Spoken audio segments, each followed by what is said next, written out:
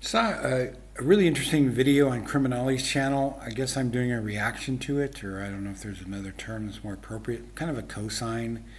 It's his video about why and how I'm giving up my Kindle.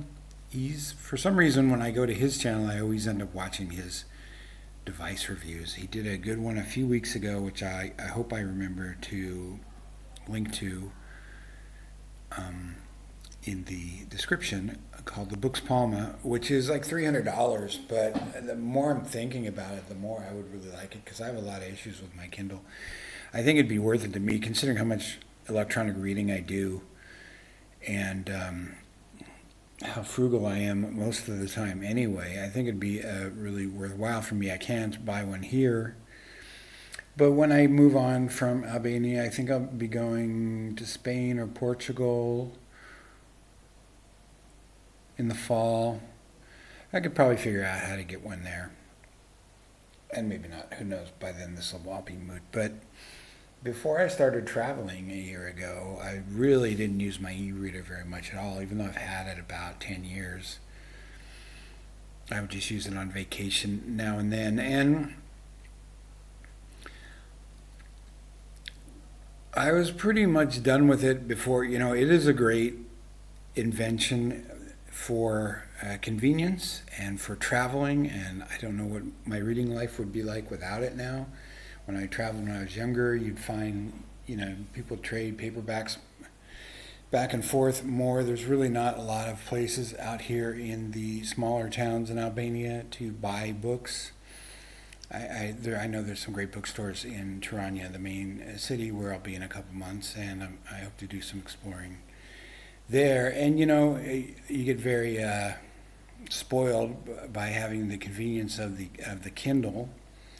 But some of the things that he mentioned in his video, which you should definitely watch if you're interested in the subject at all, do bother me too. Just the setup of Amazon and the way they kind of control everything.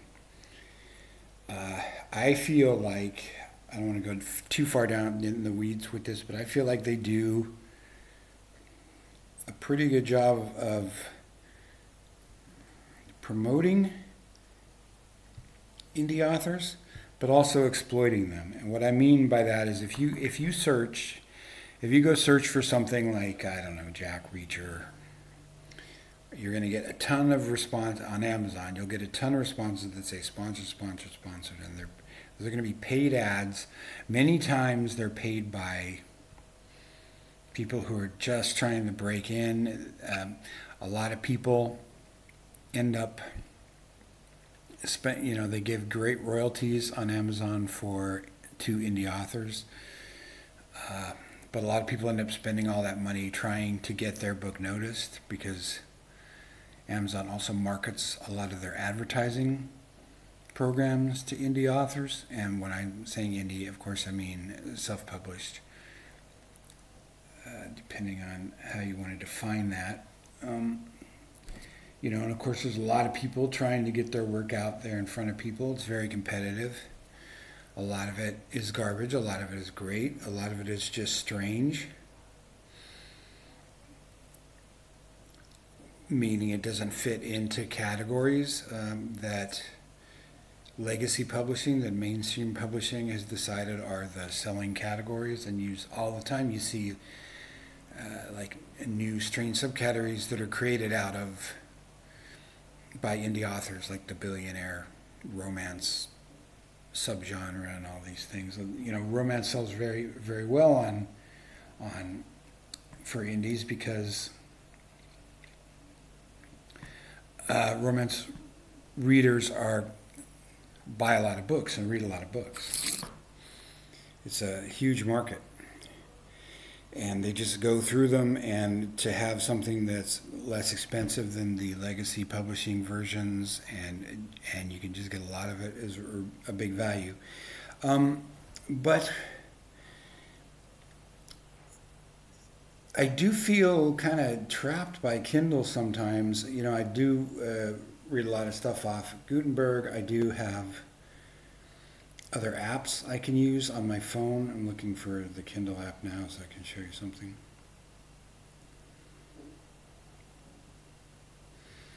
But like he was talking about in his video, you know, most of the stuff you see on your own app, that's my home page. These up here are books I own.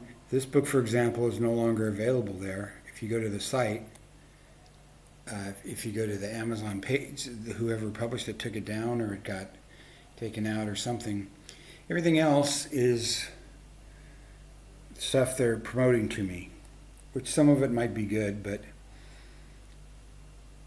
upcoming releases for you, you know, just tons and tons of stuff that I never look at. And I actually didn't even, I even started tuning it out until I saw CriminOlly's video. Same thing here.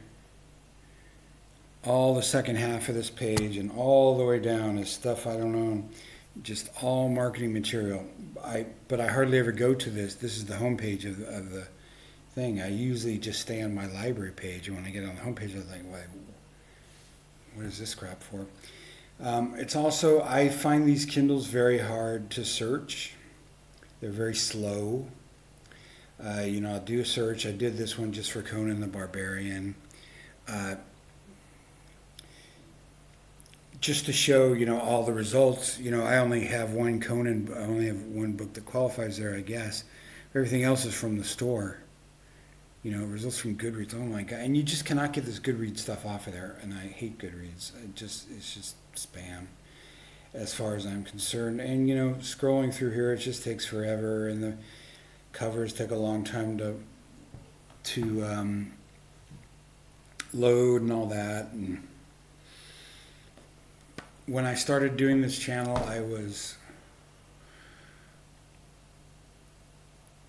putting affiliate links in. I'd talk about a book or a few books, and I would put affiliate links to the Amazon page in the description. I stopped doing that after 4 or 5 videos because I really wasn't really comfortable trying to sell stuff, I guess. And also I figured, you know, people know where to get books. It's really only helps me, serves me to try and get my affiliate link out there. So I don't do affiliate links, and I also don't link to Amazon that much because I don't want to really support any one store or anything. So I'm thinking about getting this Books Palma and trying that out. I would like to have more physical books. There's a big movement on in the world right now, and I think it's very valid about physical media, you know, because we're in this situation now where people, you know, it's more of a big deal for movie fans and that, you know, they'll buy stuff on Apple or they'll buy it on Amazon Prime, and then they'll find 2 years later that it's not available anymore. And they're like, wait, well, I thought I bought it. So they're really just giving you 2 levels of rental on a lot of these sites. They're like, yeah, you own it as long as we decide you own it, and then we're going to take it away at some point. Or you can rent it for 3 days. You know, you can rent a movie for $9.99 for 3 days, or you can buy it forever for $12.99, and then when it's gone, it's gone, and it's too bad. So there's big movement on physical media, but, you know, for people like me who are minimalists and travel around a lot and move around a lot, yeah, that's not really an option. So I'm not really a book collector at this point. I have a lot of stuff on my Kindle. CriminOlly's video made me feel good because he has like 1,800 unread things. I only have 900. I'm doing so much better. So I thought that was, you know, that's an insane amount. Some of it is free stuff. I went through and cleaned a bunch of stuff out where I downloaded multiple free copies, different editions of different classics and things like that. But we have Project Gutenberg, we have library books, which are kind of linked to the Kindle. That's another issue, is the libraries that I work with, that I borrow from, that I'm a member of, have, sometimes they have stuff, they have an option where you can read it in the Libby app, which is terrible for reading. Or you can download it for Kindle, and then you can read it on your device. And if I got like a Books Palma or something, I could still do that, but I'd be using the Kindle app. So they kind of have, Kindle, Amazon has such a stranglehold on things, which gets irritating because we really should have like a more diverse book culture. And they decided, there was a video, I'm going to see if I can find it. There was a guy, and I really don't know about this guy's story. People can say whatever they want online. Seems reasonable. There's a guy on here who he was banned permanently from posting on Amazon, and he was almost banned from posting books on Google. What had happened is he originally wrote his books in, I believe it was Dutch or Danish. I apologize for getting those confused. And so he published 2 books like that, and then he published his first book in English, which was a translation. Then he changed his last name because it was similar to to a classic author. His real name is Hans Christian Andersen, so he thought that's really not very good marketing because people are going to get confused, so he changed it. He started using his mother's maiden name as his last name. And so a couple of years go by, and he decides to reissue this English language book. And can't find his old account, doesn't think it's a big deal, can't find his old Amazon account, creates a new account, uploads this book, which is identical to his own book, which he wrote and he owns, and he has all the rights to. It just has a different last name, same title, same book. Then they send him a notice saying they're closing his account, and they won't respond. And this has happened to people I know. This has happened to friends of mine, and it's happened to people I've seen on forums and stuff where there's no debate with Amazon. If they decide you're a pirate or you've done something that breaks their rules, which are very selectively and arbitrarily engaged, and of course, after they closed his account, they kept all his royalties too. They didn't pay him anything. And hopefully maybe he'll get some traction from his video and he'll get some attention. Google did the same thing, but they had an appeal process. Google Books did, so they're like, this book doesn't appear. They wrote him back and they said, it appears you have 2 accounts.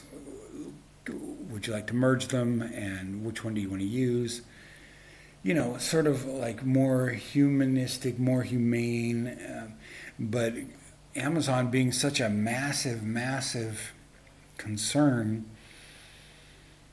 with tons of fraud and, hundreds of thousands of AI books being posted all the time and just really badly written books and people legitimately getting their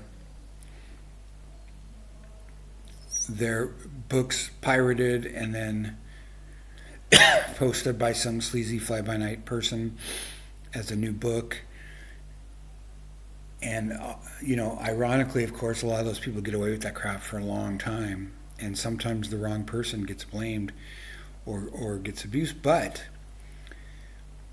this is the problem of having a monopoly on something like free expression, which Amazon has very close to doing on books. For example, the Kindle unlimited program, which you could pay, I think it's like $13 a month now, which some people have, and I've had it before, and it's very useful. If you're an indie author, an indie fiction author, self-published author, they really force you into that program in a couple ways. One way is that they will not allow you into the program unless your book is exclusive to Amazon, so they're cutting everyone else out. Which you think, fine, I won't be part of that program. I won't get those unlimited readers.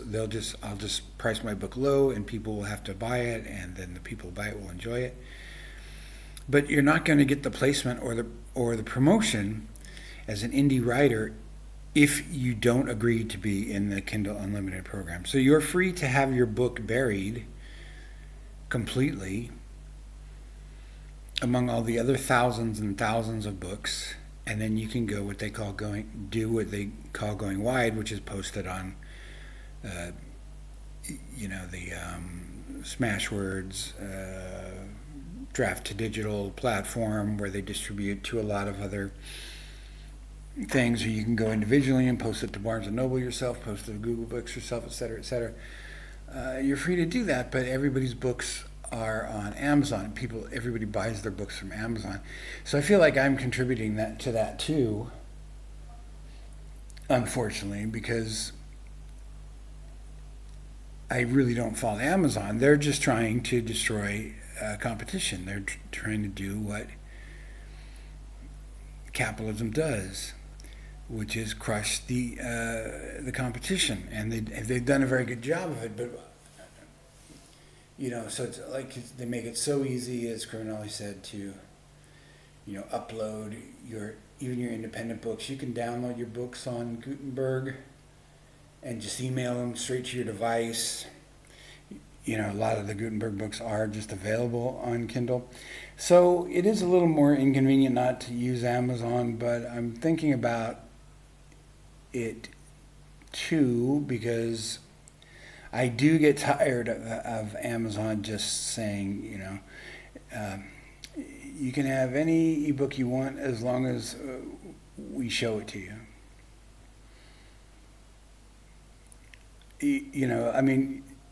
It's just the way things have gone, because if you look at bookstore, you can go to any bookstore you want, and it's the old issue of chains versus independent bookstores and that. And of course, you try and use independent bookstores, and then the chains come out and they're like $3 less for the books, and then Amazon comes out and they undercut the bookstores, and then the chains disappeared, and blah blah blah. Now the independent bookstores are back because people really miss that experience.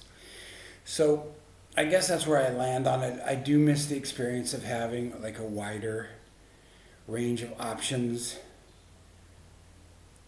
It's called the everything store for a reason, and that's super convenient, but maybe I don't want there just to be one store.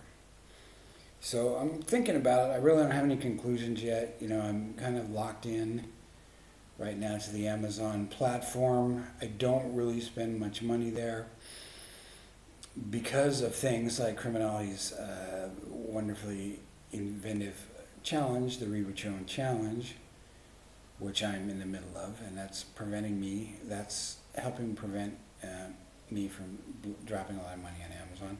And plus, I am very cheap, and I do keep tight reins on my money. There's a service, and I'm sure if you listen to podcasts, you've heard about this service. Can't think of the name of it now, where you actually pay this company. It's a subscription service. You download their app and you pay them to cancel your subscriptions. Like, there are people out there who have so many Netflix subscriptions and different streaming platforms and Kindle Unlimited, and just so many monthly charges, they don't even know what they're paying for. And you can actually make money canceling that stuff for people. I am always canceling stuff. I'm very cheap. I think about every dollar. I just canceled somebody's Patreon that was $1 a month because they haven't posted in 3 months. I'm like, it's ridiculous, and I think the person who's doing that is just hoping that people forget that they, I was just hoping they're like, and it in a way it makes me mad that people do that kind of thing, that they don't give good service for monthly fees. And if you're watching this and I'm a member of your Patreon, that means I like your Patreon. But I think some people are just like, I'll do a Patreon, and then I'll just forget. Hopefully everybody will forget about it, and I'll get a few $100 a month for doing nothing. Or you have these celebrities with their Patreons that are, where I guess you're just paying them to be themselves, like Jordan Peterson's Patreon. But are you just paying Jordan Peterson to be Jordan Peterson? He has jobs. He sells books. He appears on people's podcasts. You're just paying him to own the libs on Twitter or something. I don't understand. That some political figures used to do that with their super PACs. They'd have a super PAC, and then you find out they're just living on the money on the super PAC, and it's just people want to give them money to be like a thorn in the side of the opposition or something. I don't know, getting off track now, so I'll stop now. But those are some thoughts I have about the Amazon space and Kindle space, and I hope to kind of resolve it at some point. In the meantime, I've got tons of stuff that I've already paid for that I'm going to read and finish as long as they allow me to keep it on my Kindle.